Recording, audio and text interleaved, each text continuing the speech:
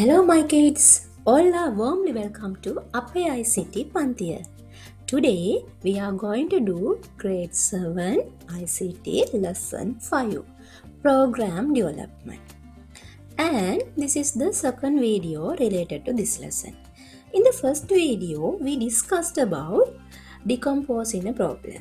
So what is mean by decomposing, then what are the advantages of decomposing, and then we did some exercises, and also we did your workbook activity 5.1, right? So today we have to start about use of flowchart to represent algorithm. I think these words, it mean flowcharts and algorithm, are very familiar with you because in grade 6 you learned about algorithm and flowchart, right? So in grade 7 you have to just memorize what you learned in last year. It means grade 6. So a method that includes all the steps of solving a problem in order is known as algorithm. And flowchart is a graphical representation of algorithmic steps, right? So as I told you, we are going to just memorize what we learned, but I am going to show you what you learned in grade 6 also, right? Algorithm, a method that includes all the steps of solving a problem in order is known as algorithm. A method that includes all the steps of solving a problem in order.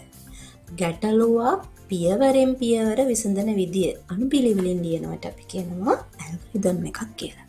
So this is a algorithm, right? No, this is not algorithm. This is the steps for creating a fruit salad.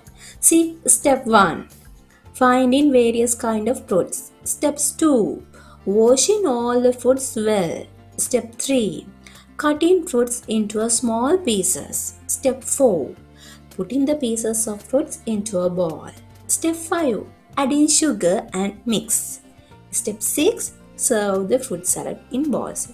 Yes, when you write algorithm also, you have to write it in a steps by steps. But there is little things you have to remember when you write algorithms.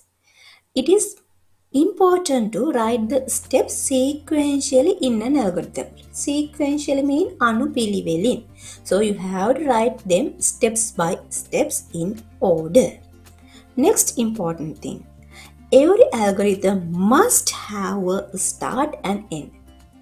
When you write algorithm, there should be always start and end. It means always your first step in algorithm should be a start. Then the last step of algorithm is an end. Right? See, this is the algorithm to find the area of the rectangle. So, in algorithm, there should be a start and end, right? So, this is the first step. So, your first step also should be a start. Then this is a last step. Your last step also should be a end. Then within that start and the end, you can write your inputs output process, right? So area of the rectangle. So to find the area of the rectangle, what are the inputs we need? To get the area of the rectangle, we need the length and the width. So step 2, get the length of the rectangle. Step 3, get the width of the rectangle. So those are inputs, right? Then after finding inputs, what we have to do? We have to do some action or process. So step 4, area equal length multiplied by width. This is the process. Then step 5, after processing, you can get the output. Our output is get the area of the rectangle, right? So this is the way we are going to write algorithm. Always there should be a start. So first step should be a start, the last step should be end. Within then start and end steps, you can write your steps in order, right? Then now we are going to convert your algorithm into a flowchart, right? A flowchart is a graphical representation of algorithmic steps. Now you are going to convert your algorithm into a flowchart by using some symbols, right? So previously we learned about how to make an algorithm to make a fruit salad, right?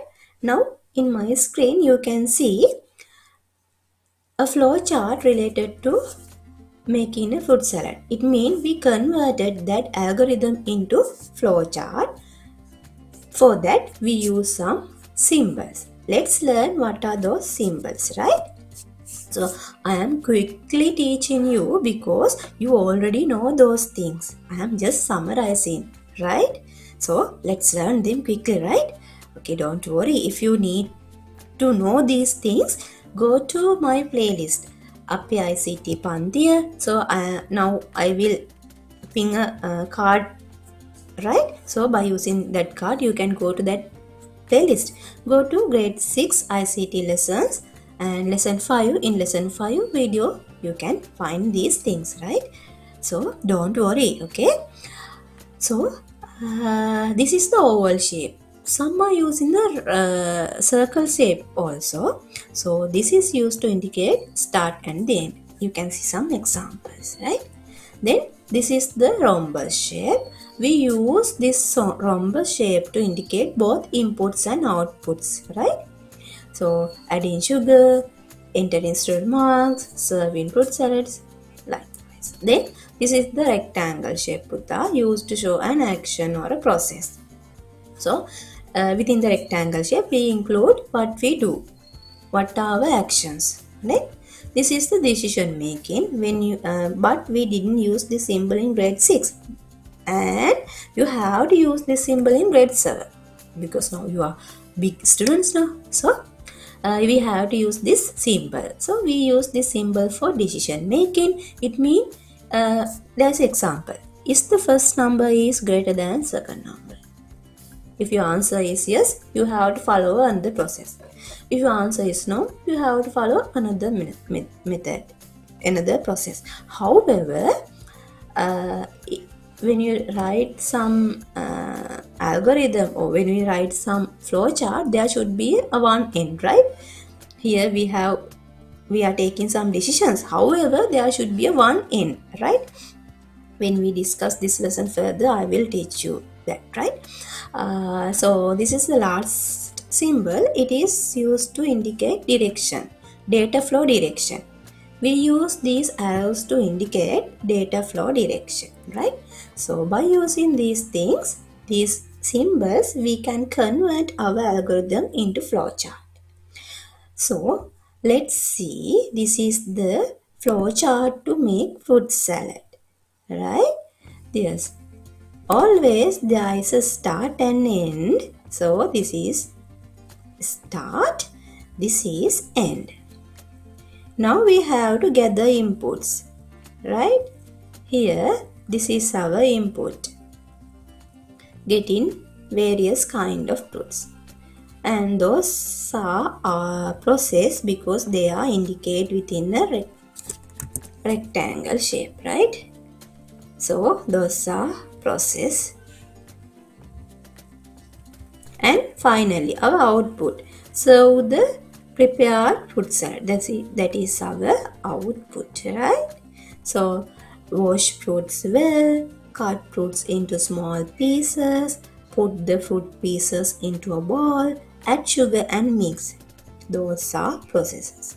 After finishing the process, we have our output.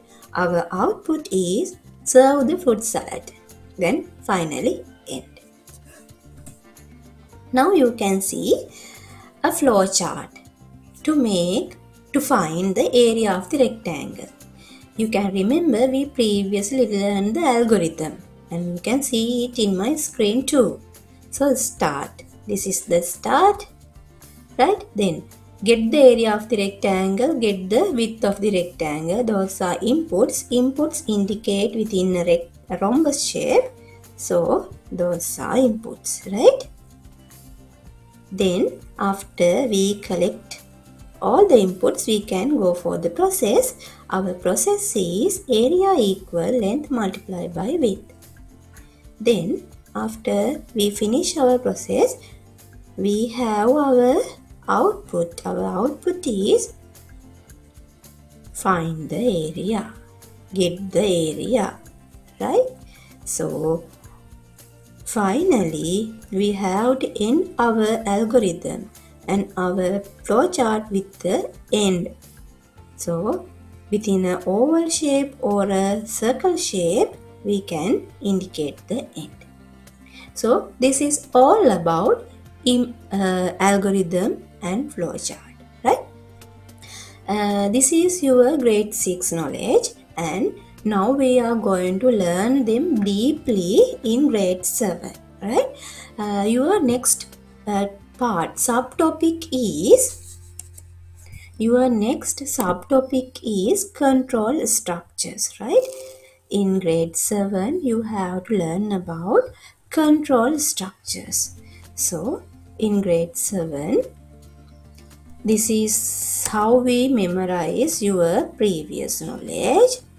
These are the symbols we used to indicate. You used to create flowcharts, and by using these symbols, we can make our flowchart.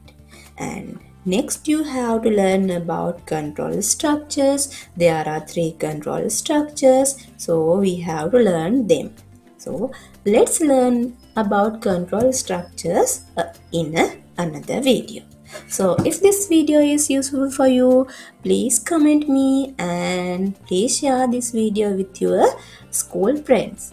And let's meet with another video. Until then, goodbye all of you.